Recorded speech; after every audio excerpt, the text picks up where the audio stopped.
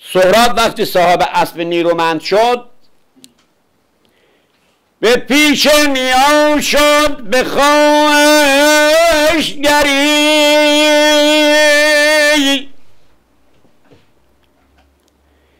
و از او خواست دستوری و یاوری.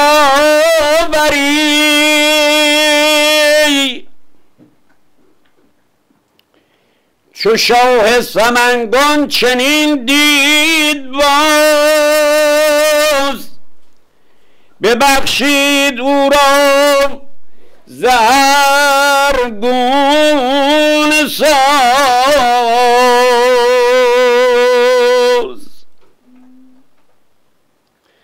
ز تخت و ز تاج و کلاه و کمر، ز اسب و ز استر، ز زر و گهر، ز خفتان رومی و ساز نبرد شگفتید از آن کودک شیرخورد.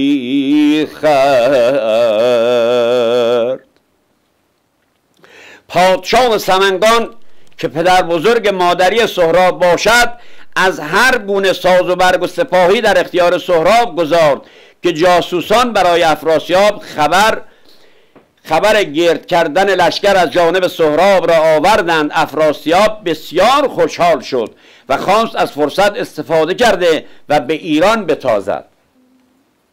خبر شد به نزدیک افراسیاب که افکند سهراب کشتی برآب. یکی لشکری شد بر او انجمن، همی سرفرازد چو سرو چمن. هنوز از دهن بوی شیر آیدش، همی رای شمشیر و تیر آیدش. زمین را به خنجر بشوید همی، کنون رزم کاووس جوید همی. سخن زین درازی چه باید کشید، هنر برتر از گوهر آمد پدید. افراسیاب هم بیکار ننشست و سپاهی فراهم کرد و به نزد سهراب فرستاد و قول کمک و یاری به سهراب را داد برای تاختن به ایران. ز لشکر گزید و دلاور سران،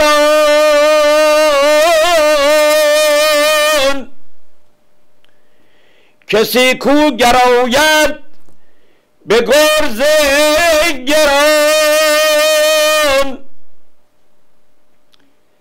12,000 از دلیران گرد، چو هومان و مر بارمان را سپرد. به گردان لشکر سپهدار گفت که این راز باید که ماند نهفت. پدر را نباید که داند پسر، که بندد دل و جان به مهر پدر. مگر کن دلاور گو سال خورد، شود کشته بر دست این شیرمرد.